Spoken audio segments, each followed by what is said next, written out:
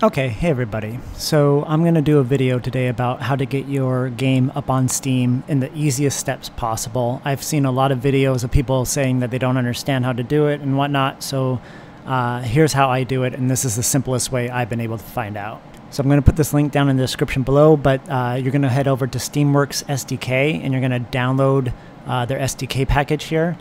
When you download it, it'll give you an SDK folder with a bunch of stuff in it, and what you want to do is navigate to Tools and then the Steam Pipe GUI. And what this is a very simple build uploader where you can put your app ID, your depot IDs, and then upload straight to Steam. You also have to tell it where the SDK Tools Content Builder is, and the reason for that is because in Tools Content Builder, it has a run build that it's going to need to access for when you hit the upload button. You also need to put in your Steam login ID at the bottom as well as your password and save the password because you're going to be uploading probably quite a bit. One other thing that I ended up doing was I made a personal game builds folder just for my game builds for Mac and Windows, and in there I just plop in the new build every time, one for each. And that's what these are linking to in the browse over here. It's just the game builds window and the games build Mac. And then I added the app ID for what I had for those. So if you're like, I don't know where my app ID is, once you make a new game for Steam, it will pre-build it for you with a number. That number right next to the title of the game is what your app ID is. Then at the bottom here, if you scroll down a little bit, you'll have Edit Steamworks Settings. If you go inside there, and then to Steam Pipe and depots. This is where I made my depot, which you can see the number 4 here, as well as for Windows, and then another depot for Mac. That way when I upload it, it knows which one to call for what. That's super simple. Then you go over to builds. So as you see, I've done a lot of builds. That's all through the Steamworks GUI. And the latest one I have here has a depot for the Windows and the Mac. And then it is the default one, meaning that I have published this and it is now live on Steam. And I will walk through now the steps that I do to upload a new version. So let's say that I upload a new version of Windows and Mac and for my game, and it's version number 23, and I want to upload it really quick. So you put in the app ID, put in the depot. It all saves this information later on. And then all you have to do is hit upload.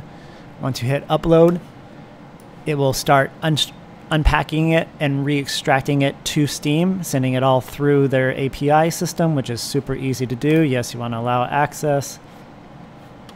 And then it's going to start uploading the contents. It's going to scan them first, and then it's going to upload them.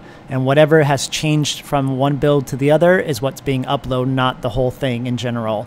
You don't even have to tell it what to upload. It just knows what has changed versus, I think it's timestamps or something like that. Once you're done, you'll get a successful message at the very end. Oh, no chunks have been uploaded because nothing has changed since my last upload. Now, if we go back to our builds, you'll see even though nothing has changed, I have a new build done today. So I'm going to select it as default. I'm going to go over and preview the change. And I want to set my build to live. Now, even though that build is now live as the main one, it's not published. So I need to now go over to Publish, Prepare for Publishing, Publish to Steam, type in Steamworks like it wants you to. You can add change notes into it like, you know, new AI or whatever, and then really publish. And then you'll get a message at the end saying, great, it's now live. So now it is uploaded to Steam. And if I go over to my game's demo, if I were to hit play on it, it would tell, and something had changed, it would tell me that it has to download new content first, and then it would be playable after that. So that's the easiest way I can tell you how to upload to Steam. I know that Steam has its own tutorials on YouTube on how to upload, but theirs are so convoluted. It's almost like a coder decided to make a tutorial on how to do it, and they go into way more detail about stuff that you don't really need to worry about if you just want to get your game uploaded and onto Steam. I hope this helps you guys out. If you have any questions, leave them down in the comments below, and if you have any suggestions on what else you want to see, let me know.